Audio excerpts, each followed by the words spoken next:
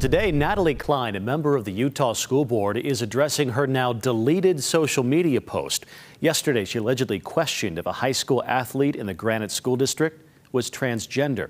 Now, Cline admits that her posting a photo of a local girls basketball team ignited a firestorm of negative comments toward those players and their families, too. But Cline is denying that she ever questioned the female athlete's gender. She says that several people she knows and trusts have confirmed that the player is, in fact, a biological girl. So Cline goes on to say in a new post, quote, "We live in strange times when it is normal to pause and wonder if people are what they say they are because of the push to normalize transgenderism in our society." Now, we reached out to the Granite School District for comment on this. They sent us a statement saying we have significant concerns with the apparent intent of a board member, Cline's post, and are working to ensure the safety and well-being of this student. We're also taking additional precautions for the safety and security of the school, as the comments on the post indicated the potential for a significant disruption to the educational and extracurricular activities associated with the campus.